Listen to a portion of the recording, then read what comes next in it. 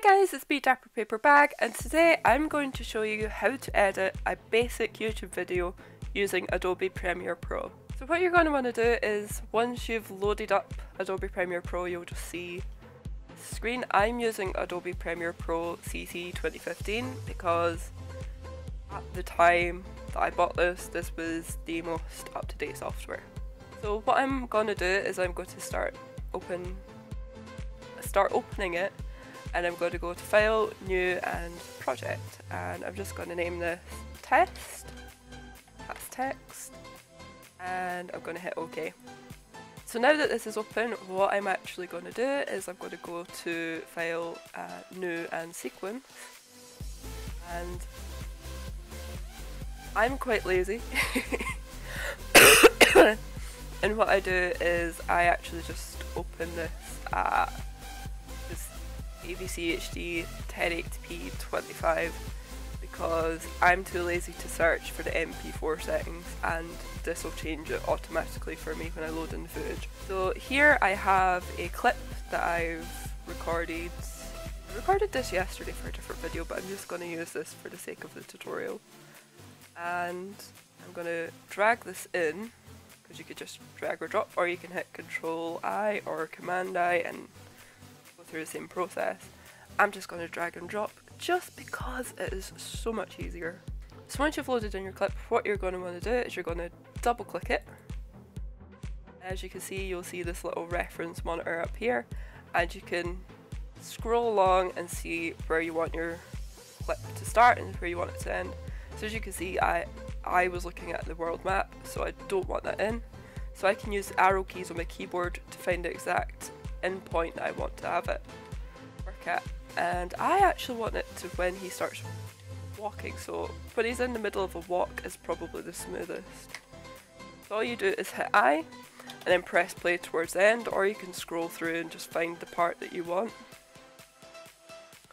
So for the sake of this tutorial, I'm just going to stop it here and hit O on your keyboard, and then all you need to do is hit full stop and it will drag it down here for you, and it is just dead easy.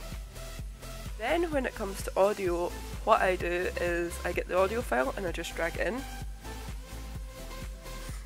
and I double click it again, and it does exactly the same for audio, except you can actually see when the audio starts, and you could literally do the same again. So I'm going to give myself a little bit of breathing space, and breathing space is basically amount of time that it would take for you to take a breath, and I think a couple of keyframes would be enough for me.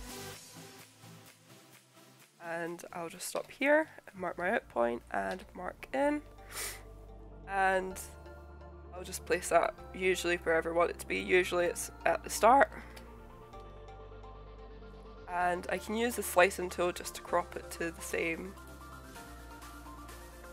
length, I guess. And you can use like multiple channels of video really, if you wanted to put something else over it. So I'm going to use the same clip and mark it in here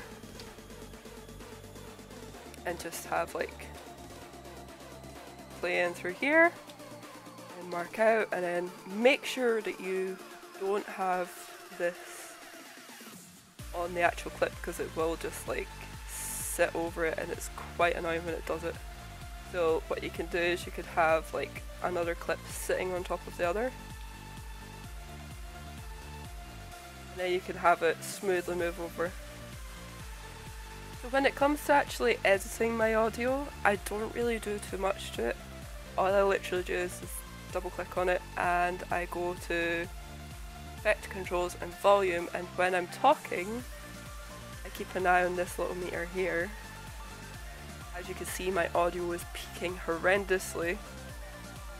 What I actually want to do is I want to reduce it so that it's hitting 12 decibels here. So on average you would be wanting your whole audio to just be, if possible, hitting that 12, or you could get away with it being slightly over, but in TV you couldn't. So now that that's all been done, usually there would be like transitions and stuff which you can do using either presets in the effects So you can, with video transitions, it has like all of these transitions here. I don't like to do that. I usually like to have just like a simple fade, which you can use by, I usually mark in first where it's going to fade to, and then I mark in the darkness.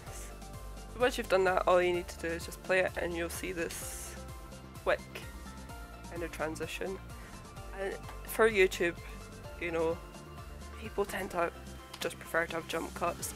For my content, I just prefer to have jump cuts as well, so I do apologise if my speech is horrendous because I have a cold and I just generally have really bad speech. So yeah. So when it comes to you exporting your video once it's all done, all you need to do is click on the actual timeline and then go to File and then go to Export and then go to Media. Now you can use the pre-built-in export software thing. I don't like this. I hate it. Whenever I used to use this back when I started doing YouTube, and it used to take forever to render and upload. So what I actually do is I go to Q and that opens up Adobe Media Encoder. So once you've opened up Adobe Media Encoder, you'll see your file sitting there and you'll see output file, and what you do is you just double click on that path and that will show you the path that the exported content will be going to. I'm just going to put it into a different folder and I'm going to call it test. Call it test 1 and I'm going to save it. And what I'm going to do then is go to my presets, and you'll see all of these presets which apply to different websites and different platforms and stuff. And I'm going to go to YouTube 1080p. Now what this does is just makes the file's codecs and the bitrate more manageable for YouTube. There's less processing with YouTube because you've done all of that using Adobe Media Encoder. So, I mean, it does process it, but doesn't need to do as much because you've already got everything that YouTube needs for it. So once you've actually done all of this, what you then need to do is just hit play and, you know, go to the toilet, grab yourself a coffee and just wait until that's finished. And then that was quite quick because that was just a 10-second clip. And there you have your clip finished. So yeah, if you guys found this useful, don't forget to drop a like, leave a comment in the comment section below. My name's DapperPaperBag, and until next time, dag dag!